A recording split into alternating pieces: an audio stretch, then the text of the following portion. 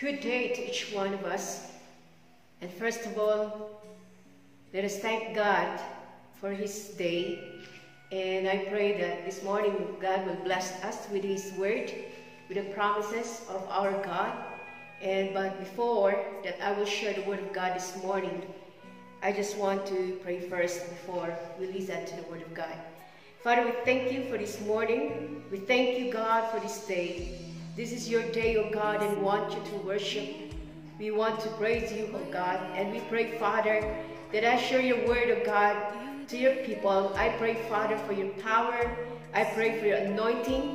I pray, Father, for your touch of your spirit to each heart, Lord God, who will listen, O God, itong salita mo, Panginoon. Kaya salamat po, Panginoon, sa iyong patnubay, na iyong banal na Espiritu ngayong umaga. And we give you the glory of God, and praises and honor in Jesus' name. Amen. And this morning, I just want you to open our Bibles in Psalm 46, verse 1 to 11. It says here, "For the director of music of the sons of Korah, according to Alamon, a song, verse 1, God is a refuge and strength and ever-present help in trouble. Verse 2, therefore we will not fear, though the earth give way, and the mountains fall into the heart of the sea. Verse 3, though its waters roar and foam, and the mountains quake with their surging. Verse 4, there is a river whose streams make glad the city of God, the holy place where the Most High dwells. Verse 5, God is within her, she will not fall. God will help her at the break of day. Verse 6, nations are in uproar, kingdoms fall. He lifts up his voice. He lifts his voice, the earth melts. Then, verse 7, the Lord Almighty is with us, the God of Jacob is our fortress. Verse 8, come and see the works of the Lord, and the desolations he has brought onto the earth. He makes wars cease to the ends of the earth. He breaks the bow and shatters the spear. He burns the shields with fire. Verse 10, be still, and I know that I am God. I will be exalted among the nations. I will be exalted in the earth. Verse 11, the Lord Almighty is with us. The God of Jacob is our fortress. Amen. So this morning, I just want to share about when life tumbles in. Kapag po makita po natin dito sa book of Psalm 46, it was the cry of the Reformation. Isang pag-iyak ng Reformation. Without a doubt, sa hymn na to, ay nandun po sinulat po ito in the days of our text that psalmist would have used it as the title of this blessed psalm. Title po itong blessed psalm nito. For here, we are reminded of the awesome person, of the awesome presence, of the awesome protection and the power of a great God. What are we to do kapag po ating buhay when life tumbles in on us? Well, let me give you the 3 truths from the psalm that will encourage us when life tumbles. Mga kapatid, when life tumbles in, remember, you have a refuge to hide in. So sa ating pong buhay na nagtatumble. So makikita po natin that there is one, sa verse nito, we have this, una, when life tumbles, we have this refuge to hide in. Mayroon tayong refuge to hide in. So sa psalm nito was written during a critical time, during the godly king Hezekiah's reign, around the year 700 BC. So Sennacherib and his Assyrian host invaded Judah. So they had surrounded Jerusalem and were planning to take the city. So Sennacherib boldly defiled the Lord in front of the people, saying that He could not save them. So nandun po na talagang malakas ang loob ni Sennacherib, sinabi sa mga tao ng Panginoon, sa people of God, na nandun po hindi na sila isisave ng Panginoon. But Sennacherib soon learned that God was in control. Hezekiah prayed to the Lord, and at the same time, the Lord sent an angel. The Lord sent the angel and killed the 185,000 Assyrian soldiers. Those are 2 Kings, chapters 18, chapter 19, chapter 36, chapter 37. So this psalm was written shortly after this event, as the people rejoice in what the Lord has done for them. God is our refuge and our strength. So tingnan po natin ang refuge to hide in. The need for this refuge is very obvious. So nandun po makikita natin ang need ng refuge na ito. We have a refuge that we can hide in. And that's why the people need for this refuge is very obvious. So sa Psalm 46 verse 2, he describes that dito, as we fear the impossibilities of life. Yun po natatakot tayo kasi andun yung impossibilities of life. Do you see that the word, sinabi po, trouble, it means to be a tight place. Ito po talagang napakahirap na sitwasyon. Isa po itong sitwasyon na kung saan naku-corner ka na at wala ka, imposible po na maka-escape ka sa isang sitwasyon na ito. Is that where you are, mga kapatid?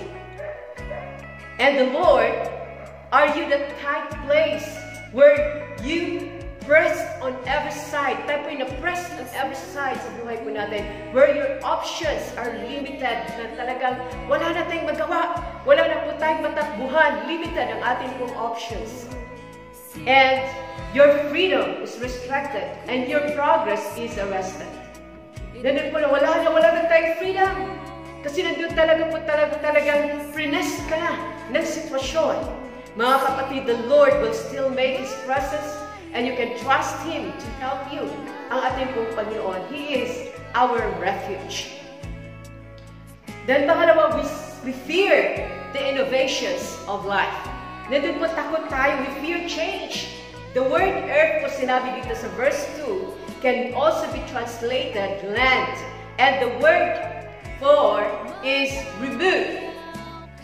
Remove means can be translated in change.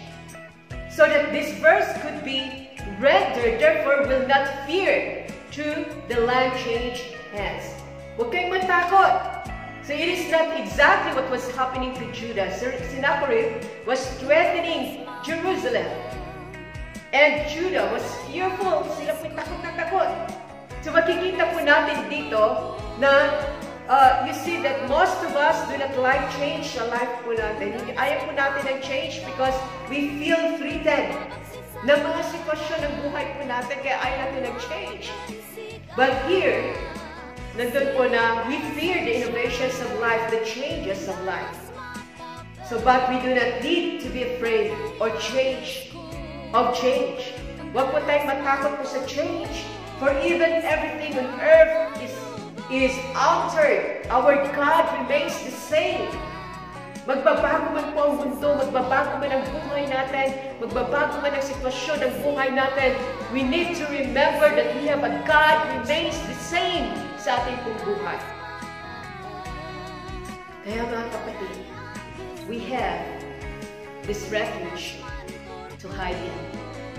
Huwag tayong matakot. No, ako po'y tinanggal sa aking pong station. Dahil napamahalan po ako doon sa mga tao ko, sa DBB Quirino. That is my first missionary journey, the tribal mission.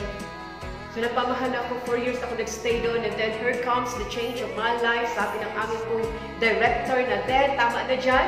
Ililipat ka na namin, dadalhin ka na namin sa ibang lugar. So it's so painful, ang change na yun. So parang ayaw umiyak ako dahil ayaw ko pong mabago yung ang aking lugar na aking kinalalagyan. But we don't need to fear the change.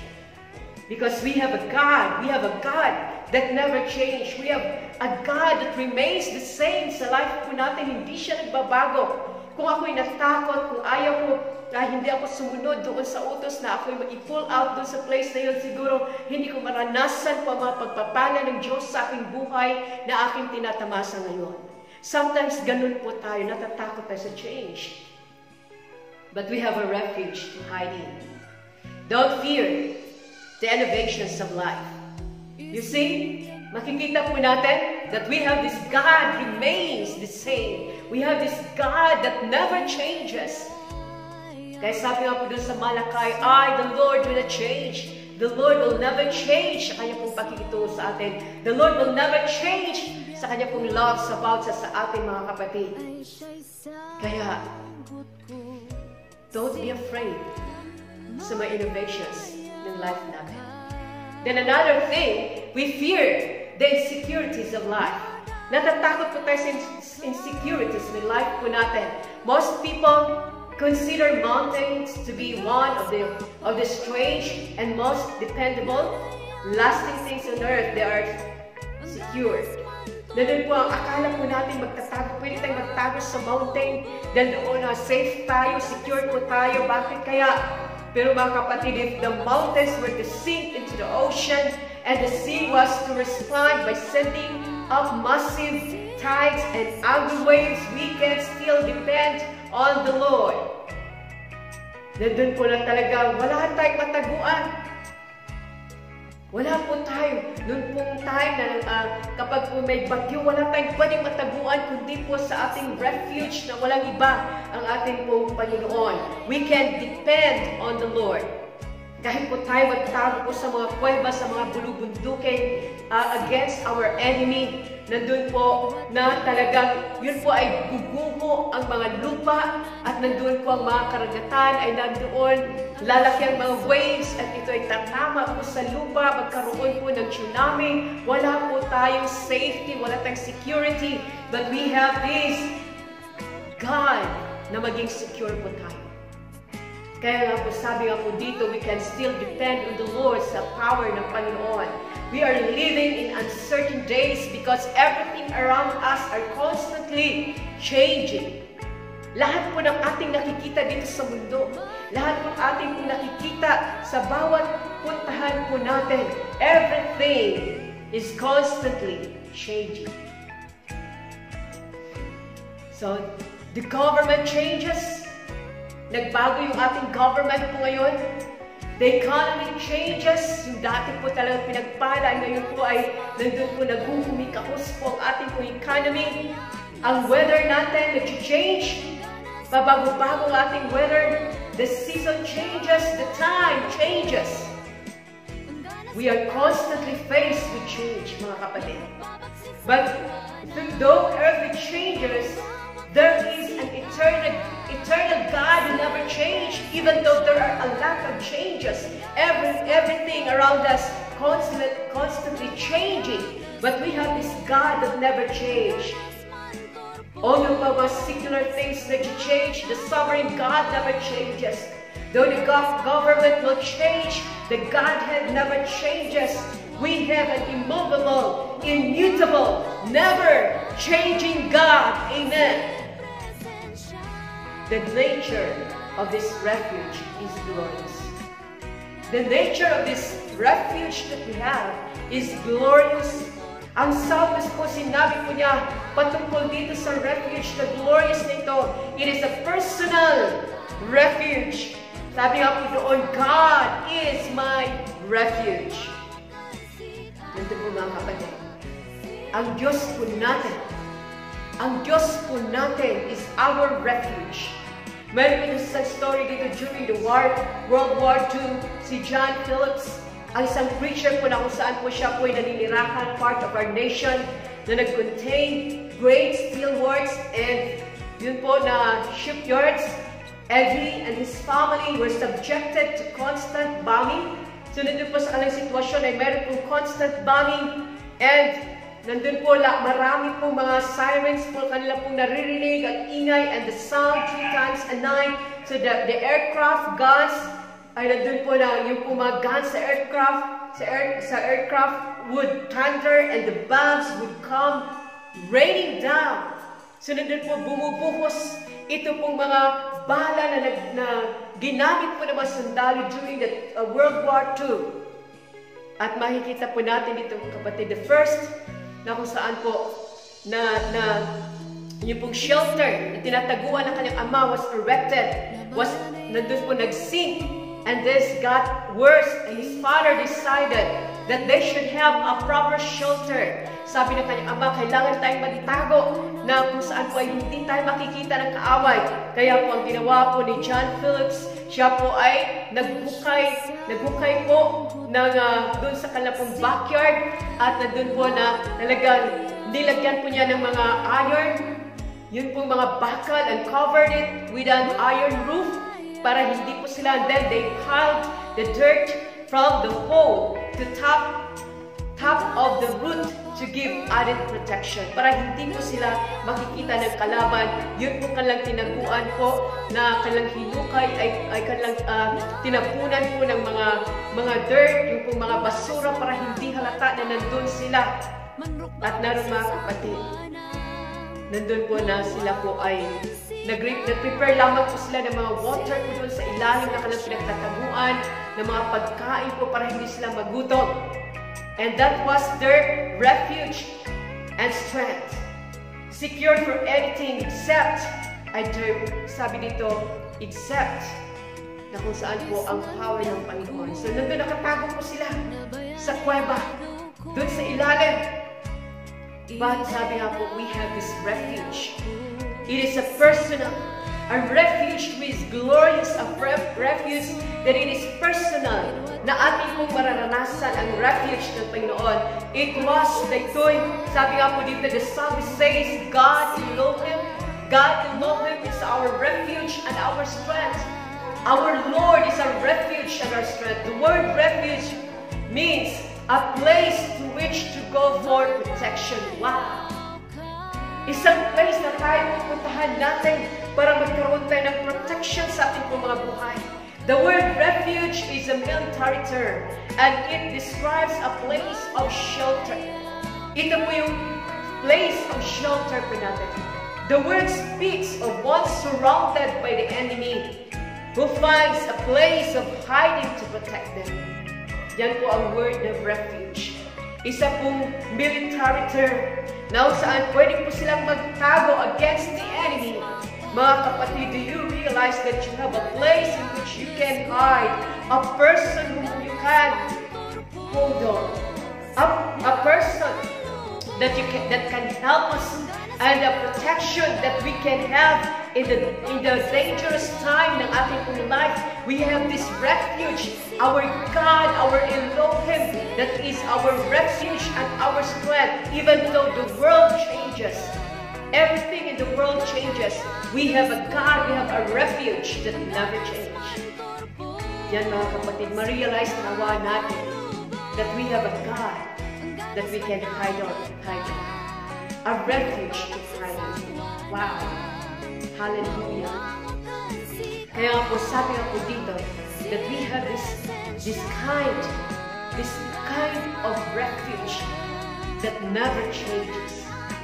So, pangalawa po, sabi dito, mayroon pong the nature of the refuge is glorious. Pangalawa, it's permanent. A refuge that is permanent.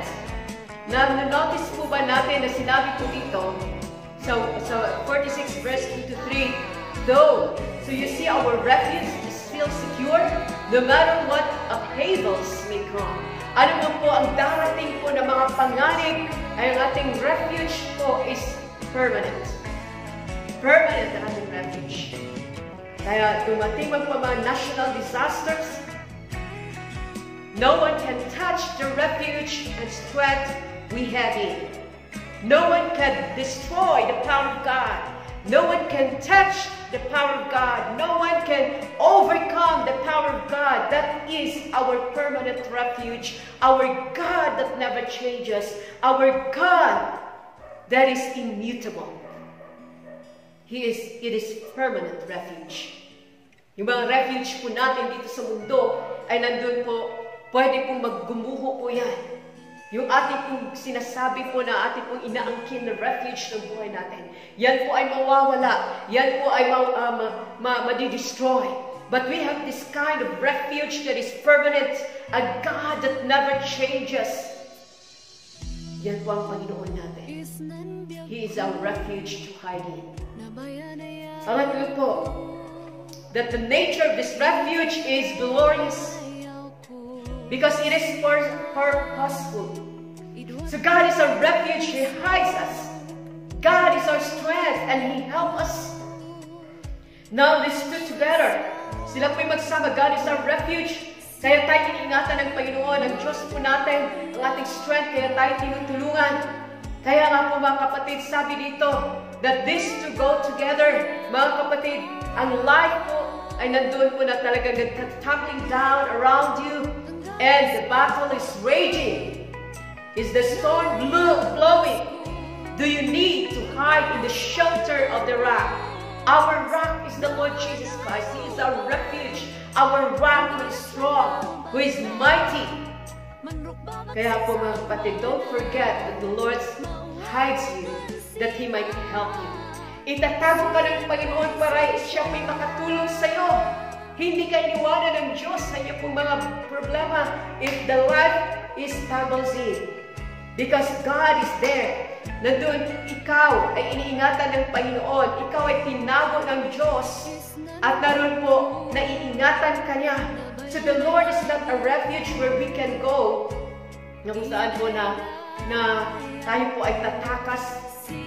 The Lord is not a refuge where we can go to permanent escape. Escape our problems and to avoid our responsibilities. No. He is our refuge. His refuge is not a place of escape, but a place of enablement. Wow! Ang refuge po natin, ang Panginoon po natin, sa Kanya po ay makikita po natin hindi ito place na maka-escape po tayo, but a place of enablement. Makikita po natin ang enablement ng Panginoon na saan po siya po ay makita natin ang Kanyang kapangyarihan. When we go to the Lord for refuge, He strengthens us. He enables us to return and face the impossibilities, the innovations, and the insecurities of life. We have this God that will enable us, that give us the power to face the impossibilities of our lives, the innovations of our lives, and the insecurities of our life. Mga kapatid, what's your fear? What's fearing you apart? What's tearing you apart right now? What's worrying you? Ano po bang nagpapaalala sa'yo or nagpapa-worry sa'yo? What's making it hard for you to sleep na hindi ka makatulog? Will you remember that you have a God, a refuge that we can hide in? Wow! Hallelujah! Yan po ang ating pong refuge na pinakita po sa Psalm 46. That God never changes. He is a refuge. He is our rock that never changes. A rock that is immutable, immovable God. A strong God, a powerful God that is our refuge. And the second thing when love tumbles in, a river to draw from. Wow! Mayroong river na kung saan po ay pwede po nating ilapitan. Mayroong river po na kung saan ay pwede po nating inuman. Isang river na inihanda ng ating pong Panginoon para po tayo po'y makainom. Many times of our problems po and troubles begin na kung saan po ay nagpapabagsak po sa atin until we feel we have no strength to cope. But it's during those times we need not faint, for there is a river here in the psalmist speaks po about the river. Isa pong river, a marvelous river. Ito po'y makapangyarihan po na river na sinasabi po ng psalmist na ito. Isang river po na kung saan is a marvelous river when people began to settle in an area. So nilulocate po muna nila po ang river so that they could have a source of supply ng tubig. So gradually, ang cities po would spring up around the rivers. For instance, the city of Babylon in Iraq was built on the Euphrates. So Nineveh was located by the Tigris. So Rome was located on the Tiber. London dito Thames, and Belfast on the Logan. So makita po natin dito that marami pong mga tao that they realize how important it was to have a river run through a city. Kaya po hinahanap po nila yung river para mag-connect sila ng tubig at ito'y makapag-sustain po sa kanila. The enemy knew that if they could have cut off a city's food or water supply, it would not be long before the people surrendered. Kaya ang lagi pong tinitira noon ng mga kalaban po ng mga Israelita ay hahanapin po nilang source ng tubig, ang source po ng kanilang pagkain, para pag kanilang nahanap ito at na-destroy nila, ngayon ang syudad na ito, ang city na ito, ang lugar na ito ay mag-surrender sa kanila. Kaya makita po natin how interesting po that Jerusalem was one of the very few cities that had no river, ang Jerusalem. So it wasn't until Hezekiah dug his famous tunnel, naghukay si Hezekiah doon sa kanyang tunnel, that Jerusalem had a water source within the city walls. Wow! Doon sa 2 Kings chapter 20, verse 20, 2 Chronicles chapter 32, verse 20, na sa pamagitan po ni Hezekiah, naghukay po siya at nagkaroon po ng tubig sa Jerusalem. Even though na walang tubig noon sa Jerusalem. But because of Hezekiah na siya po ay naghukay doon po sa isa pong tunnel po na yun, nagkaroon ng tubig. It began at the spring of Gihon in Kidron and ran to the pool of Siloam, about 1,770 feet south of the temple area. So Hezekiah covered the spring up so that the enemy would not know where it was. Kinover po ni Hezekiah po yung kanya pong nahukay po na spring, yung pong balon na kanya pong nahukay para hindi makita ng enemy, para hindi po i-destroy ng enemy. So makikita po natin, it didn't matter how long the siege was, Jerusalem had an unfailing water supply, a secret river that kept it strong. The promise spoke of the mysterious resident. Yan po ang pangalawa doon sa river Kidron. A mysterious resident. God is the midst of her. Sabi nga po doon sa verse 5, there was someone in the midst. Amen. There is someone in the midst of that yung pong balon na hinukay po ni Hezekiah. It was the Lord. We know of course who it was. At nandun po ang ating pong Panginoon. We see in the midst of the temple scholars as a boy. Now saan po, nung 12 years old pa si Jesus, mayroon po siya doon na nakikipag-isa po doon sa mga scholars. In the midst, in the upper room, and sa kanyang resurrection, ay nandun po ang Panginoon. In the midst of the lampstands, walking among the churches, nandoon ang Panginoon. In the midst of the 24 elders in the glory, He says, where 2 or 3 gathered together in my name, there I am in the midst of thee. Wow! Hallelujah! Nandito po sinabi ang mysterious resident na ito. Ang gumawa po, yung dinag po na balon ni Hezekiah, it was the Lord in the midst of that place. It was the Lord working on that place, that the water ay nandun pang full of water supply in Jerusalem. And who is the mysterious resident na yan? The psalmist po, sinabi po niya, the Lord of hosts is with us. Amen. So verse 7, the Lord of hosts is with us.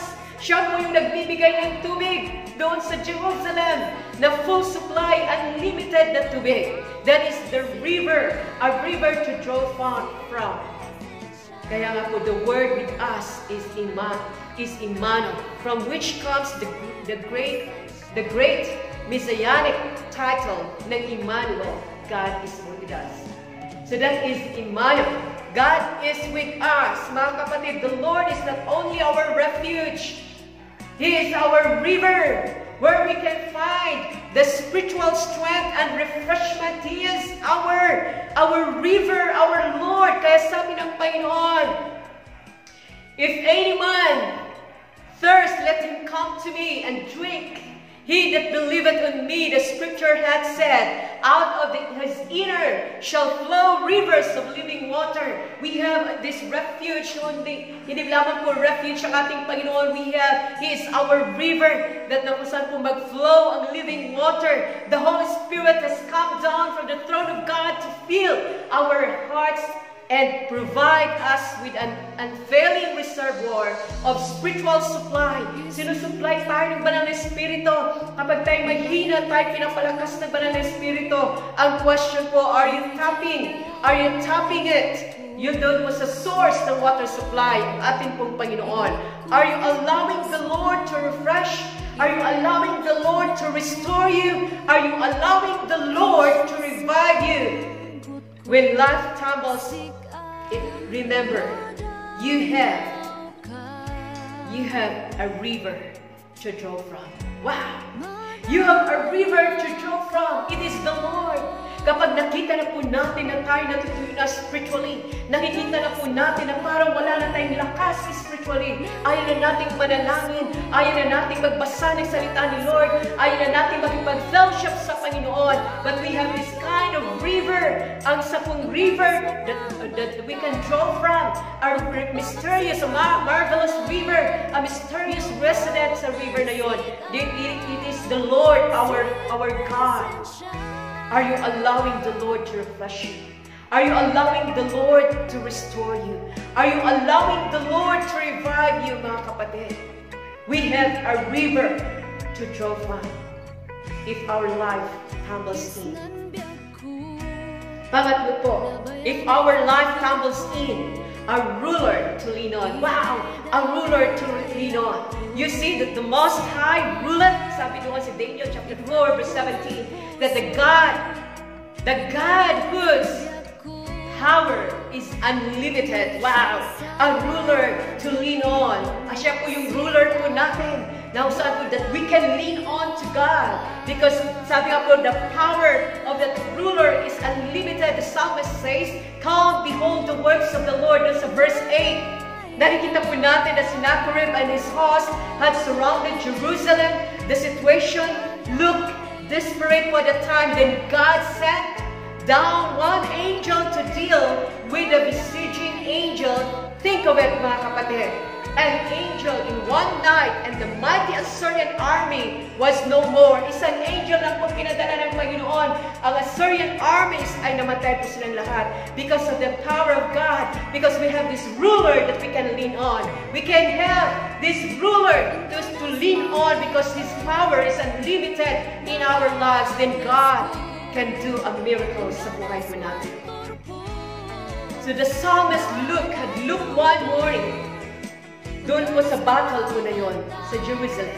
And he had seen the dead corpse of the Syrians and cried, "Come, behold!" Mga kapatid, as we are engaged in the battle, not with Sennacherib and his host, but with Satan and his host who are to destroy our lives, to destroy our homes, to destroy our testimony. But thanks be to God. God bless us. Greater is He that is in us than he that is in the world. That is a ruler to lean on. Amen.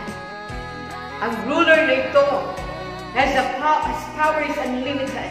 Ang ruler na ito, his purpose is undisguised. So when life tumbles in, how do you get help from God? Paano po tayo humingi ng tulong sa ating pong Panginoon? The answer is very shocking po.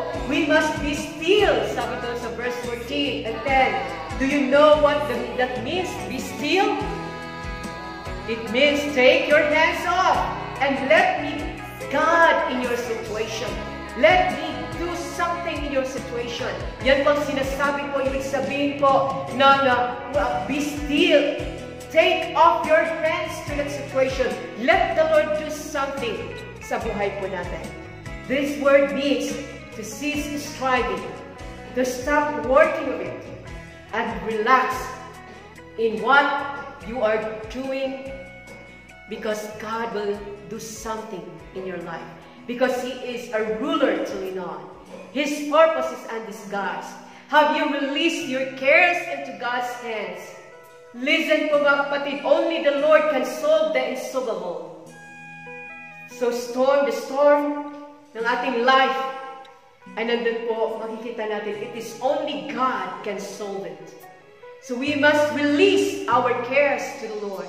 Ibigay natin ang ating mga kabigatan sa Panginoon. 1 Peter chapter 1, Verse 7, sabi nga po doon, casting all your cares upon Him, for He careth for you. We must release our cares to God. Lord, hindi na namin kaya, Panginoon, ang sitwasyon na ito, Ama. Kaya, Panginoon, ito na, i-release namin, Lord. And gusto namin makita yung kamay gumagalaw sa aming sitwasyon. Because we have this ruler to lean on. Hallelujah. Yan po, mga kapatid. We must trust. We must trust in the Lord. The Lord of hosts is with us. Kung ang Panginoon ay nasa atin, hindi tayo dapat matakot because He is a ruler to lean on. Ang kanyang purpose is undisguised. At hindi natatapos po yung purpose po niya na undisguised. Mayroon pa pong ginawa ang Panginoon.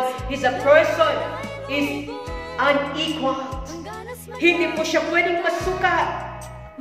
Listen to God's testimony. Sabi niya, I am God. Listen to the psalmist's testimony. The Lord of hosts is with us. The God of Jacob is our refuge. Doon sa verse 10. Very encouraging po. Hindi sinabi po ng God of Abraham is our refuge. Hindi sinabi po ng psalmist. Abraham was a great man of faith. And we would expect God to help him. But Jacob was a failure and a schemer. And it encouraged us to think of my God as the God of Jacob. Then po, palagi po tayo nag-act more like Jacob. Daw saan tayo po ay failure sa harapan ng Panginoon. But, mga kapatid, even when we fail the Lord, try to do things on our own way, the Lord promises that He still be with us and He will help us. Think of it.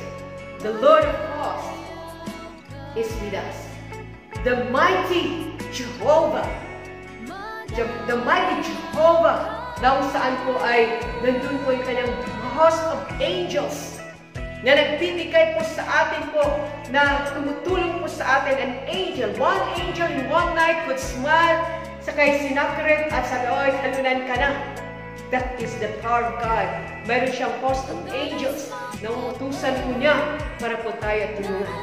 All the angels of God are mustered around His throne. They rush to do His bidding. Andyan lamang po ang anghel ng Panginoon at sila'y naghihintay. Sa utos lamang ng Diyos ay natuon sila po'y tatakbo na. They are sent to minister to those of us who are the heirs of salvation. Ito pong patagapagmana ng salvation ng Panginoon. Andyan yung mga anghel na utusan ng Panginoon para tayo tulungan. But the good news is better than that. It does not say that these hosts are with us. It says that the Lord of hosts is with us. Even there are angels, but the Lord of hosts is with us. Hallelujah. Yan po sinabi, mga kapatid. He is our ruler. Wow! Hallelujah! Yan po sinabi ng Panginoon. He is our ruler to lean on. Amen! Kaya nga po sinabi ko dito, that when life comes in, we have a refuge to hide in. We have a refuge, which is God, the powerful God that we can run to God for help. He is a refuge that is unchanging, a refuge that is immovable, a refuge that is powerful. And another thing is a river to draw from. Mayroon pong river to draw from. Na kapag po tayo nakaharap na po sa mga sitwasyon po natin ang hirap, sitwasyon po natin ngayon ang hirap po na para po bang nakukulong ka, wala kang freedom. But we have a God na doon po na talagang halos mamamatay na yung ating mga spirits kasi bawal po ang lahat ng bagay, bawal po tayo mag-gather po dahil sa sitwasyon na ito. But we have a God, a river to draw from. We have a God that this river is a marvelous river na pwede po natin pagkunan po ng ating strength. And it is the power of God that will sustain us, a river flowing of water. And there is a mysterious resident that it is only God who can supply that river, that river, overflowing river. It's the power of God that could sustain us in times when our life tumbles in. And we have this ruler to lean on. Hallelujah! Ang ruler nito ay hindi nagbabago. Ang ruler nito ay makikita natin that His power is unlimited. Wala pong makakatumbas sa kapangyarihan ng ating Panginoon. He is a powerful God that hindi po pwedeng matalo po ng sinuman. Dahil ang Diyos po natin, ang kanyang power is unlimited. Mga kapatid, you have a ruler to lean on. Hallelujah. You have a ruler to lean on when your life tumbles in. And you have this kind, ang purpose po niya is add this God's lantaran po ang purpose ng Panginoon sa atin. Sabi niya, ibigay mo lang sa akin lahat. Hands off ka na, anak. Huwag mo lang pilitin kasi hindi mo kaya yan. Ibigay mo sa akin. Casting all your cares upon Him, for He cares for you. That is our refuge to lean on. And we have this person, unequaled. Walang pwedeng tumumbas sa ating Panginoon. Walang pwedeng tumumbas sa kapangyarihan ng ating buhay na Diyos. Dahil meron tayong 10 tao na pwede natin i-trust ang ating sarili. And that person is our Lord, our God. Our God that never changes. Our God, a God na saan po ay hindi po na nag-iiwan sa atin. A God po na hindi po tayo pinapabayaan. That is our ruler to lean on. Hallelujah! Kaya when life tumbles in, yung tatlo na yan mga kapatid, a refuge to hide in. Yan po, a river to draw from, and a ruler to lean on. Yan po sinabi ko sa Psalm 46. Kaya panghawakan po natin ang pangako ng Diyos nito. Hallelujah! Salamat po sa Panginoon sa kanyang po encouragement ngayon po umaga. God bless po sa bawat isa sa inyo at kayo po pagpalain ng Panginoon sa inyo pong pakikinig. Nawa po kayo po ay napalakas sa mensahe nito. At nandun po ang kapangyarihan ng Panginoon siyang patuloy na managanap po sa ating pong mga buhay. Kaya salamat po mga kapatid, mayroon tayong ruler na hindi po natitinag dahil unlimited ang power po niya. We have a refuge na pwede nating taguan. And we have these rivers na nagpo-flow, rivers to draw from. Na kapag tayo nauuhaw, pwede tayo uminom. Hallelujah! Kaya kapatid, paghawakan natin ang tatlong ito. When your life tumbles in, we have a refuge to hide in. We have a river to draw from. And we have a ruler to lean on. God bless po sa bawat isa sa atin. Thank you, Lord. Panginoon, salamat po, Ama, sa itong mensahe ng umaga. Patuloy po pagpalain ang bawat Kristiyano na nakikinig. Dalangin po, Diyos, na ikaw po ang siyang pagbukas ng kanilang mga puso at sila'y pagpalain ng mga spiritual na mga bagay, Panginoon. Salamat sa iyong encouragement sa bawat isa sa amin. And Lord, pagpalain niyo po sila sa mga buhay. Ingatan niyo po ang bawat isa sa amin. Because you are our refuge to hide in. And we have a river to draw. And we have a ruler to lean on. Thank you, God, sa mga pangako nito. Sa pangalan ni Jesus, ito po ang aming pong samot na lang.